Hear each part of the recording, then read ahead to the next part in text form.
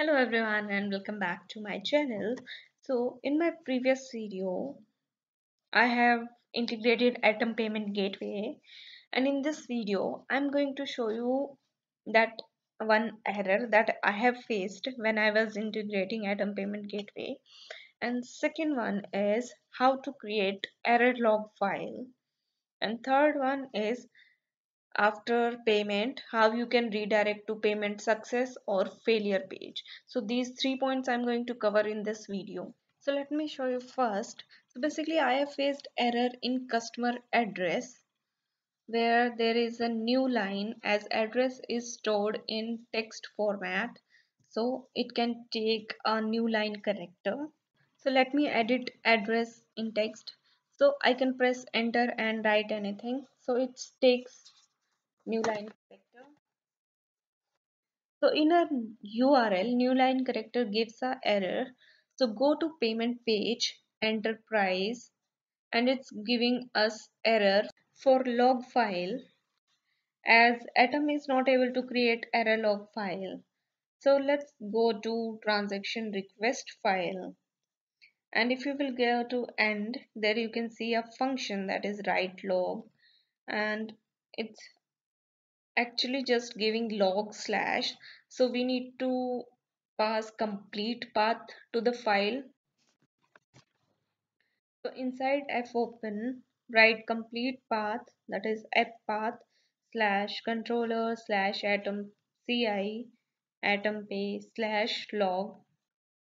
So let's go to browser again and refresh. Now you can see it's giving us a error for new line detected. Now in item folder, there is a log folder, open file, there is a link. You can see there are 3 lines, but in actual there should be only one line. So in checkout function, pass address after string replace, that checking that there is no new line character. So copy customer address and paste, change customer address that is received in a post, and write string replace with slash n, that is for new line character, and replace that. I'm going to replace that with dash, and subject is customer address variable. Now let's go to browser and check once again enterprise and submit. Now let me pass slash n and replace that with dash, and let's take first one in array and pass 3 things in that, that is slash n slash r and combination of both. So refresh again. Now you can see there is a dash in address. So now let's go and remove exit, again refresh. Now you can see it's going to Atom payment page. So in net banking, choose Atom Bank and click on pay now. Click on success.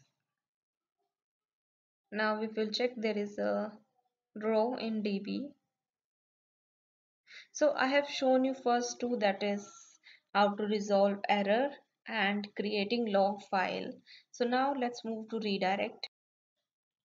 Right, redirect. Before redirecting, let's check F code, as we will be redirecting according to our F code. So in if condition, write post F code. If it's equal to, you can say okay, then redirect to payment slash payment success. Write else if, and in that write redirect to payment failure, and in if condition check for F code that is equal to F, and last is else, redirect that to payment cancel. Now you can create these 3 functions in the same file, that is public function payment success, and I'm just right now printing payment success. You can create your own view. I'm just copy same and write payment failure, payment failed, payment cancel function, payment cancel. Now if I'll refresh, that is payment success. So that's how you can redirect to this payment page that you have created.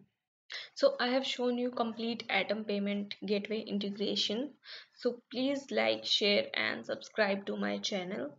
Thank you so much for watching.